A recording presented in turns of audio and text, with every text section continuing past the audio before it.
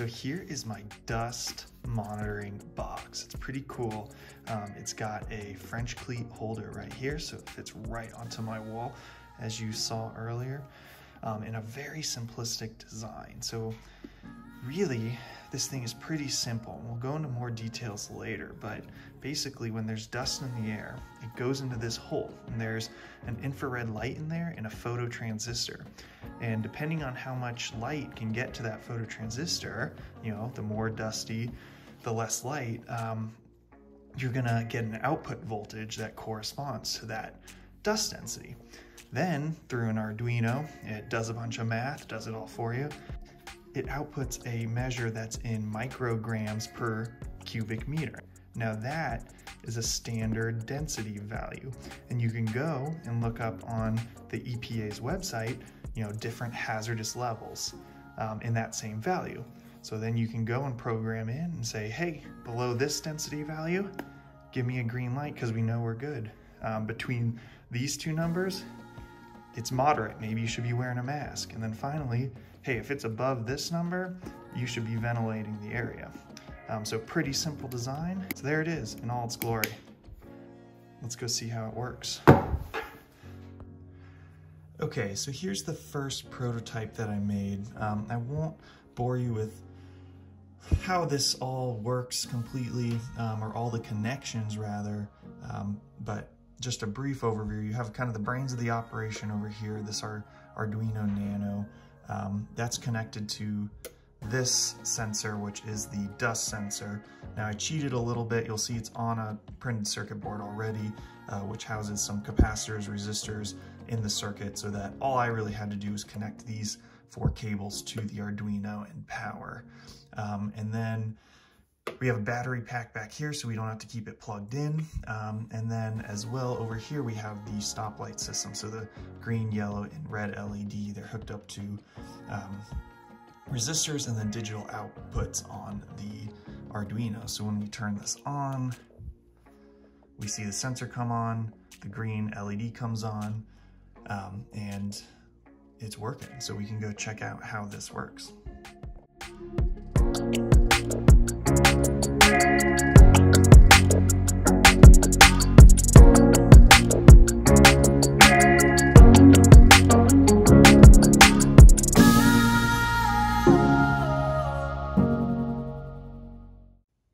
So I'm in my shop.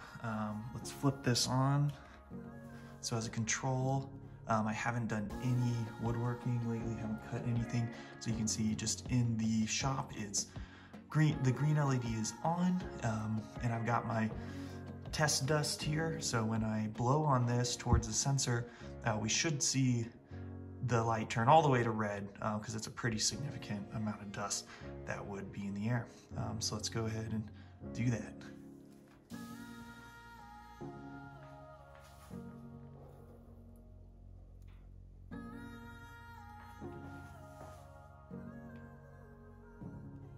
And as the dust is settling, you'll see it turn back to green. There's still probably some particulate in the air, which is why you see it flashing back and forth.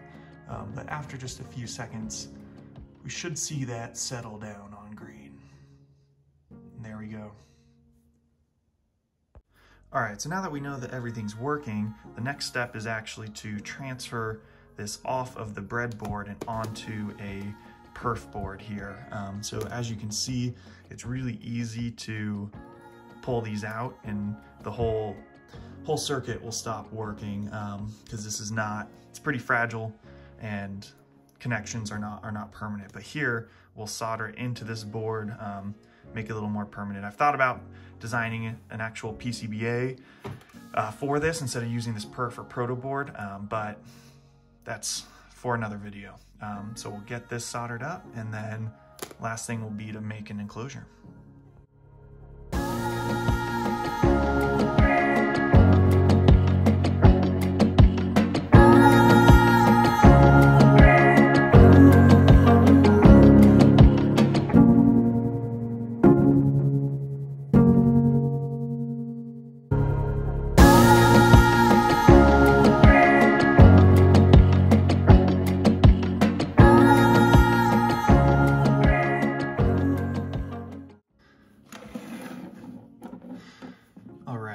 is the soldered together version, a little bit more permanent, and then the breadboard, you can see soldered on the bottom.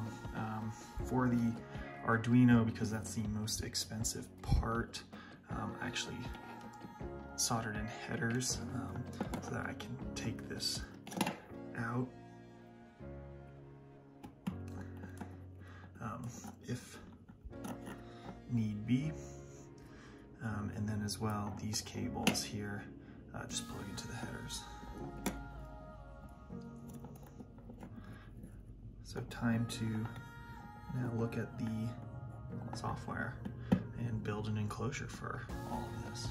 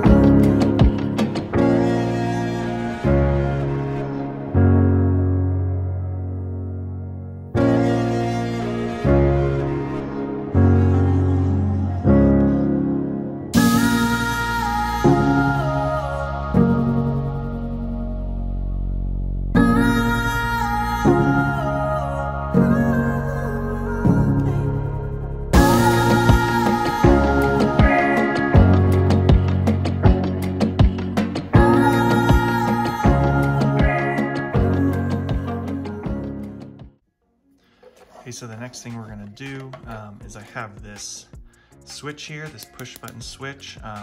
So I should have done this before, but what we're gonna do is we're gonna add it in line here with the battery pack. Now this battery pack does have a switch back here already, but we're gonna add this one in because it's easier to mount into our enclosure. So we'll go ahead and do that now.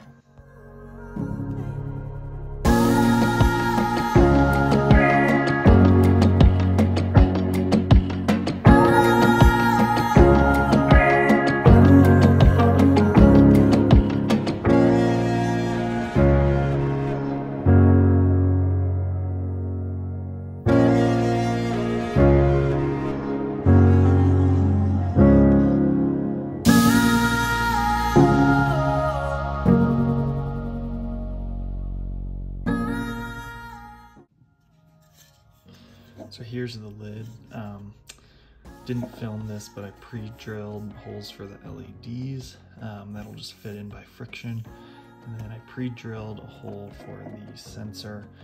My original plan was to countersink these two holes, take these screws out, and mount it in through the cover. That didn't really work out. These screws weren't long enough, and these are self-tapping screws, so the threads are not a common size. So I just decided to take the easy way out, and that's hot glue.